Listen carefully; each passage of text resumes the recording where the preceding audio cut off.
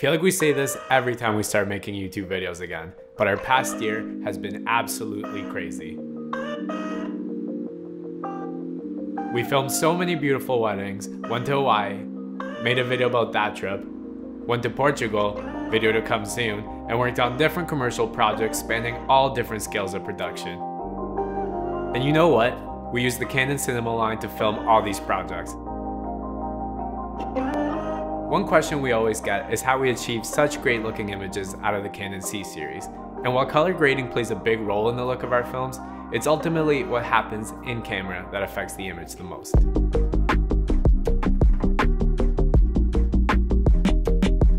So today we're tackling the best in-camera tools and settings for incredible looking footage. There's going to be a focus on the C100s and 200s since that's what we use the most, but these tips apply to pretty much any camera out there. The first step to getting the best look out of the C100 and C200 happens before we even turn on our cameras. It's understanding its limitations, its strengths, and weaknesses. Ignoring that the C200 can shoot RAW to a CFast card, both the C200 and C100 are only capable of shooting 8-bit 420 compressed video. On paper, those specs would make any filmmaker cringe. But as always with Canon, the internal image processing and color science gives us a killer final image as long as we use the camera to its full potential. Think of it this way. With almost every video camera, you're shooting moving JPEGs. Not even full quality JPEGs, just these 2 megapixel blurry compressed images. All of the settings that you shoot in camera are now burnt into your footage, and there's only so much you can do in post to better the quality of that image. So the first thing is knowing when to shoot, what to shoot, and how to shoot it. Recognizing when a shot won't turn out because of the limitations of your camera, and doing everything possible to cater to its strengths. In the case of the C-series cameras, that means avoiding high contrast, harsh lit conditions that won't allow us to take full advantage of the sensor's dynamic range, or wide shots with too much fine detail that will just get muddied in post. There are times when you can't avoid doing so, and other times where it works stylistically, but for the most part, keep this in mind while shooting so you can find better vantage points or new locations for your subject altogether.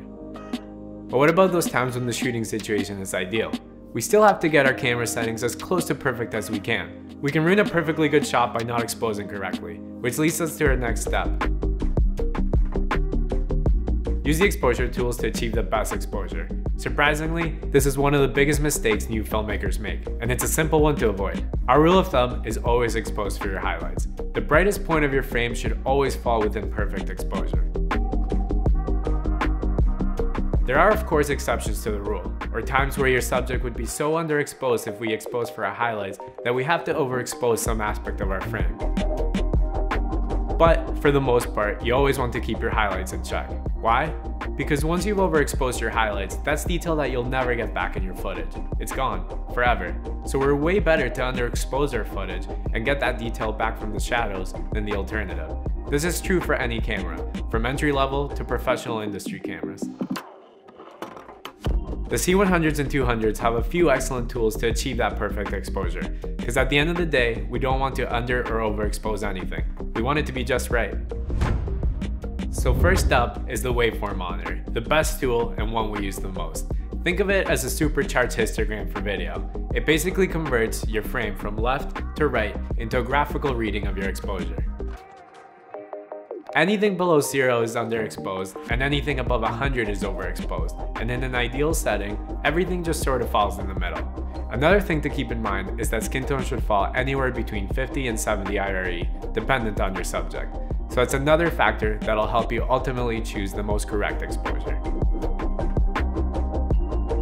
The next tool is your light meter. It's less reliable, but occasionally there's things that'll throw your waveform off, like a candlelit reception where all the candles will have to be overexposed.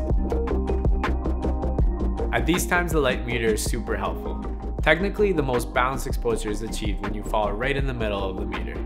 But keep in mind that this is a reading taking your entire frame into account, so things like bright skies and snow can easily throw it off. Lastly, we can use our zebras to identify the overexposed areas in our shot. This is a tool we seldom use because we use our waveform monitor more than anything and can usually tell just by looking at the LCD what the problem areas are within our frame. But if you do use them, we change our sensitivity settings to the following so that they only show up when we're dangerously close to overexposing. So, we're happy with our exposure and are ready to hit record, but there's one last important setting. The most important setting when crafting the look of our film in post: white balance. This is so important to get right because, as we've mentioned before, all these camera settings are cooked into your footage. Shoot something too warm, and there's only so much you can do in post to cool or balance that footage out. Think of it this way. When you shoot a raw photo and you bring it into Lightroom and you change its white balance, you're basically moving the color temperature of that photo across a spectrum from blue to yellow. But when you bring an MP4 file into Premiere and you change its white balance, you're basically adding yellow or blue to the footage on top of the white balance it's already been shot on. So what do we do?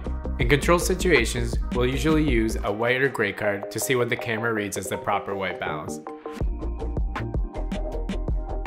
But the proper white balance is not always what we want, so after we have that reading, we'll adjust the white balance to where we want it to be stylistically. For us, that's usually on the warmer end of the spectrum. But when we're in run and gun situations and don't have time to white balance card it, we have a quick cheat that helps us achieve the same results. We'll switch to auto white balance and let the camera get a reading of what it thinks the proper white balance is. We'll know what that Kelvin reading is in our heads and switch back to manual to adjust our white balance to the desired look. Because your eyes can get easily used to the white balance in a room, it's helpful knowing what the camera thinks the most neutral color temperature is. That way we know whether our settings are close or totally off. One last note about white balance. It's a lot more than just warm or cold. It's about your green and magenta shift as well.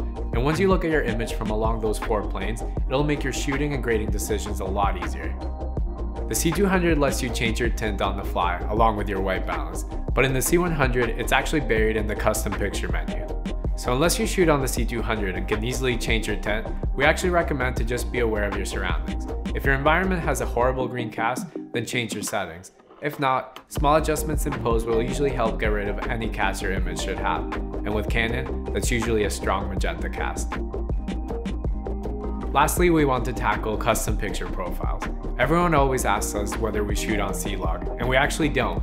95% of the time, we shoot on WideDR. It's a clean profile that still uses the wide dynamic range of the camera without the flatness associated with C-Log. The only thing we modified on the profile is turning the sharpness all the way down. WideDR gives us enough wiggle room to grade and pose, while also giving us great looking files should a client want raw footage afterwards.